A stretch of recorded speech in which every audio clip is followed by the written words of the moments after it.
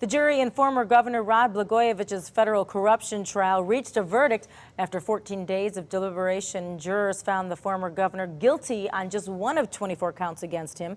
NCTV 17's Kevin Maychek talked to Naperville residents and gets their reaction. The government threw everything but the kitchen sink at me. He's nuts, and I think he's making people in the state look foolish. I'm rather pleased. I think that he is no more guilty than any of the other crooks that are in Cook County.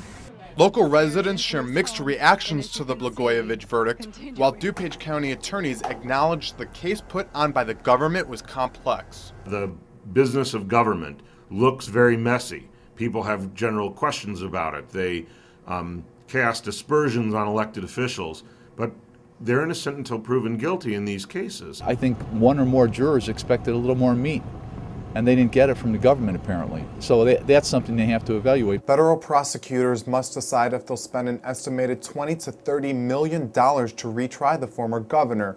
Blagojevich was convicted on just one charge, lying to the FBI, which is a felony, and he could face up to 5 years in prison. Now they've got essentially one bite at the apple, and they obviously realize they confused the jury at points, so they're going to reorder their prosecution. This case should be retried. This is not a waste of taxpayers' money. I think it's time we cleaned up government, and this is a good start.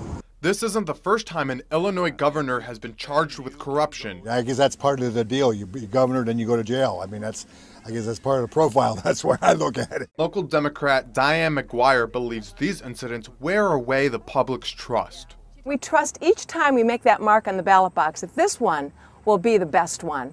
And most of the time, we're rewarded. But occasionally, the process fails, and then we have to correct it and move forward. Exactly how government prosecutors and the former governor move forward will make up the next chapter in the Blagojevich story. I'm Kevin Maychek for Naperville News 17.